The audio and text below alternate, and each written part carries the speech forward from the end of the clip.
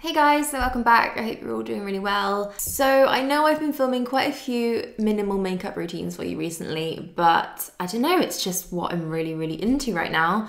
I feel like the more we get into summer, the less I want to put on my face makeup wise. So this was bound to happen eventually, but I've literally just stopped wearing foundation and base products. So I thought, haven't ever done one of these before, but I wanted to show you guys my no foundation routine. I don't think you have to have perfect skin at all to do a no foundation routine. I personally don't really like my skin to look that flawless. It's got redness, it's got blemishes, it's got moles and a few freckles and things like that.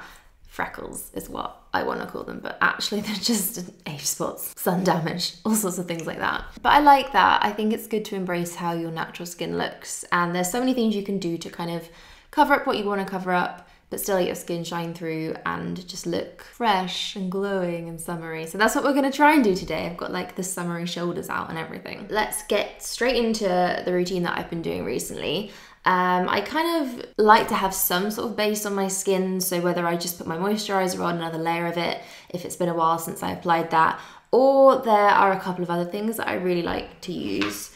One of them is such an old favourite. It's this Estee Lauder DayWear. It's one of those products that looks like just a normal moisturiser, but as you rub it in, it releases like a little tint, and I think this is so amazing for just making your skin look instantly better. It just kind of perks everything up. Also on days when I do have a little bit more to kind of correct, I really like this Cicapair Recover from Dr. Jart.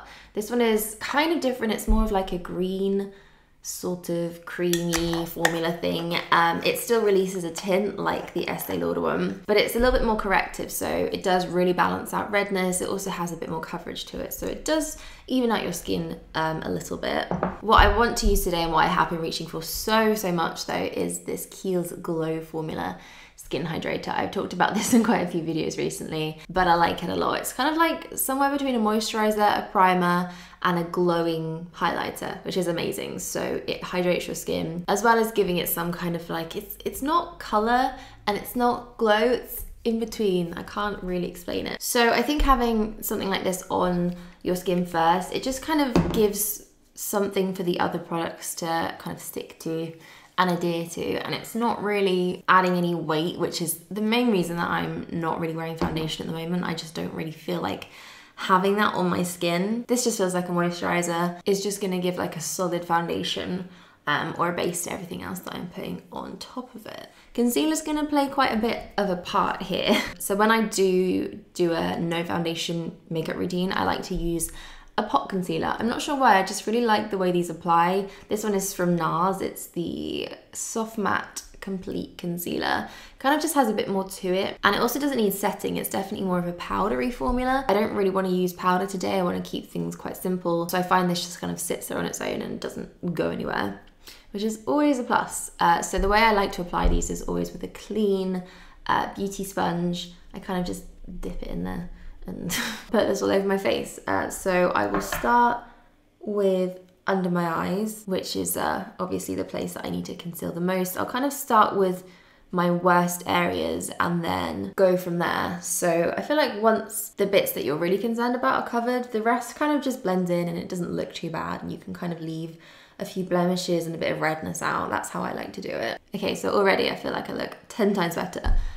So you can see now the rest of my redness is kind of just around my nose and a little bit on my chin. It's sort of at the sides here. I don't know why I've started getting that. So I'm gonna do the same, and just as I'm going, I'm sort of like blending a really small amount in and then blending the edges too, so that it doesn't look too much like I've just got patches of concealer on my face. The last place I kind of want to cover is around my chin. I do have a few little scars left over from some breakouts there, and then I'll usually just do a little bit on my forehead, so kind of just in the center of my face, and then say hello to my little friend. That can go, that does not need to stick around. Okay, so this is where the essential part of this makeup comes in, bronzer. I've been just obsessed with this Milk Makeup matte bronzer in Baked. Ever since I got it, I've used it every single day. I love this, and I think it completely transforms the way your makeup looks. So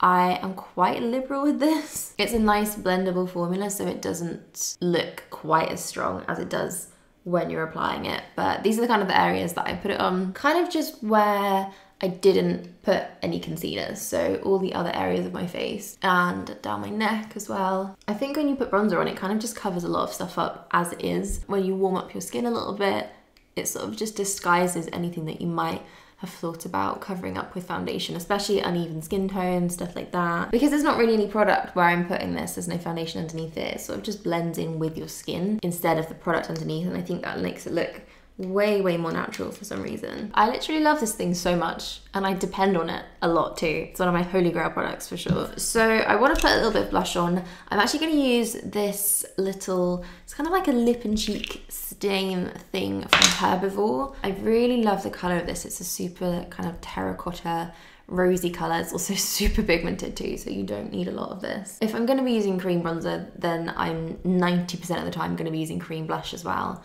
And I just kind of blend it onto my cheeks like that, and then take the same brush and soften it out like that. I do have a few tiny little freckles going on at the moment. Some of them aren't really strong enough to see unless you're this close up to me, and some of them have kind of been covered up by the concealers. So I am going to go back in with my brow pencil. Maybe a slightly controversial thing to do, I'm not sure why. I've always loved freckles. I love the way they look. I've always wished that I had darker ones. And there isn't a single thing that you can do to your makeup that will make your skin look more natural than adding in a few little marks and freckles and things like that.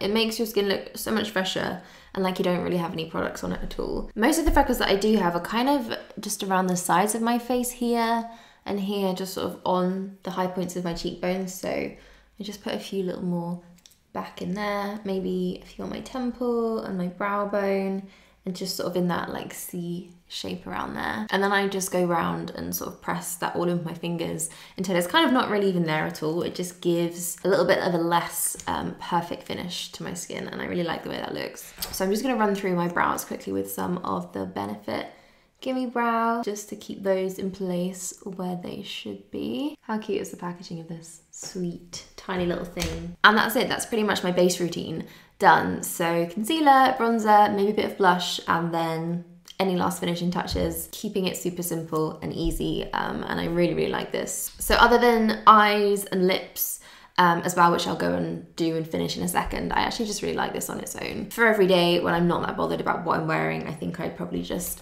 curl my lashes and that'll be me done. Maybe a little bit of lip balm as well. But I do want to put a little bit more makeup on today, so I am going to use one of these Chanel names I can never pronounce properly, Ombre Premiere. This one is in silver pink, which is actually easy to say. It's this super gorgeous, like minky, taupey kind of color, and I think a little bit of this just washed out on the lids is so pretty.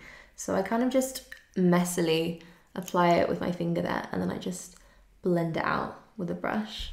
These feel so funny, they're kind of like moussey. Like I just want to stick my finger in there for some reason.